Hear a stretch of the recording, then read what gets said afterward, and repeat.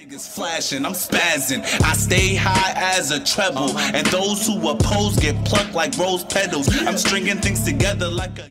Alright, what is up everybody? It's Aspire Films here, and I'm back with another tutorial in Sony Vegas. This time I'm going to show you guys how to do this pretty easy kaleidoscope effects. It's like a good trippy effect if you want to use it for your music videos and stuff, like your trippy music videos.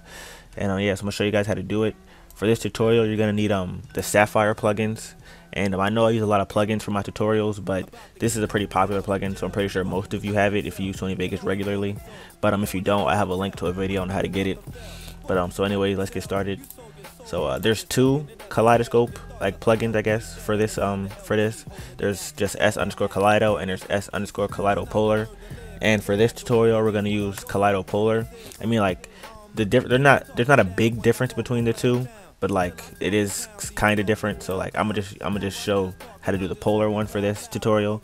But if you learn how to do it here, like you can still just apply it to this one and it should work the same. It just looks a little bit different. So yeah, so the first thing you want to do is you just want to drag on the effect.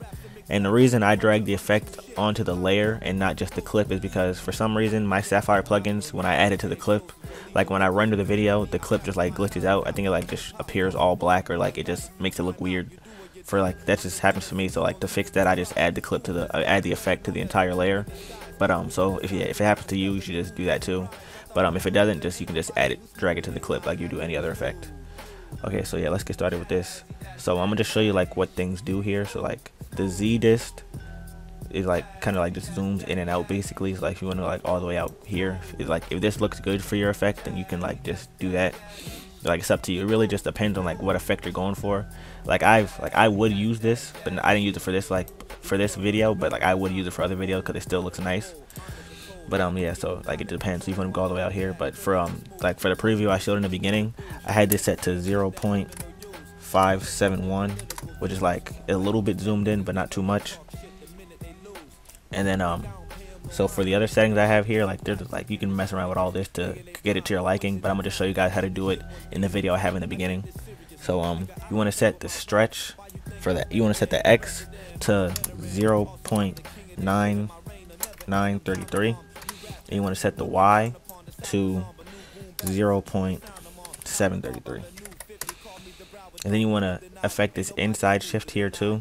I think I have this set all the way up to 1. Yeah, I just put it all the way up to 1. And then I'm also going to change this angle repeats settings right here. I have that set to, I believe, I'm trying to think what I had in the original. Oh yeah, 3.97.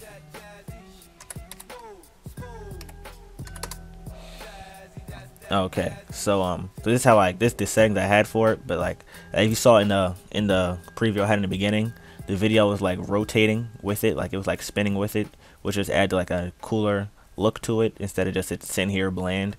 So I'm gonna show you guys how to do that.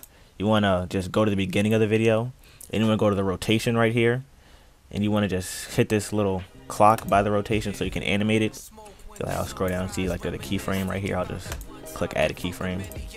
So like there's a keyframe right here, and then it doesn't really matter where you started off at, but I like to just go, like when I do my animations, I like to go all the way to like something negative.